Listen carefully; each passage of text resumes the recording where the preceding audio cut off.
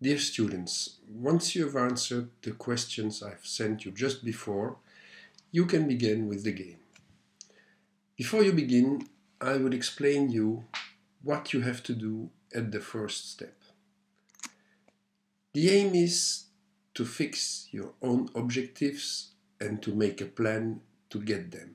Later on, you will take decisions and then we will check if you are able to reach the goals you have fixed yourself. How can you fix the goals?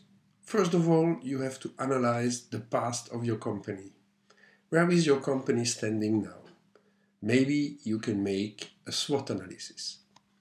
You have also to understand the current situation and to see how the market will evaluate in the next quarters.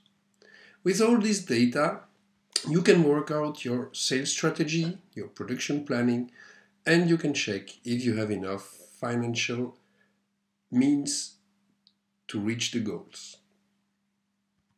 The problem is that maybe you have a good idea on the sales level, but you can see that you cannot fulfill this idea with your production planning and you have even not the financial means to get it.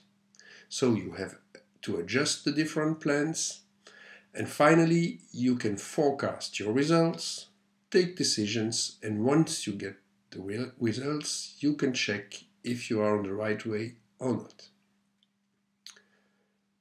Your strategy will be based on a vision and a mission. You have 5 objectives to classify: profitability, the PCUAS, which is the production cost price for all the units available for sale, your production quality, your market share, and the sales and production policy. The main objective get 5 points, and the last one you will give them only 1 point.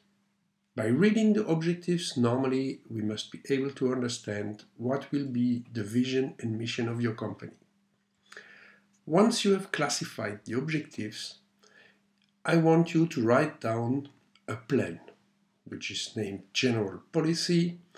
In this plan you will describe what you will do to get your main objectives reached. You have to write down the strategy for the next 3 years. So you imagine what you are doing, how much you will be using, and when you are doing it. So you have to answer different questions: what, how much, and when. I also invite you to think about your group organization. Who will be responsible for the commercial part? Who will be in charge of the production? And who is the financial manager? So think about it, distribute your tasks, think about conflict management if you do not agree for one decision, and distribute the work following your own skills and interests.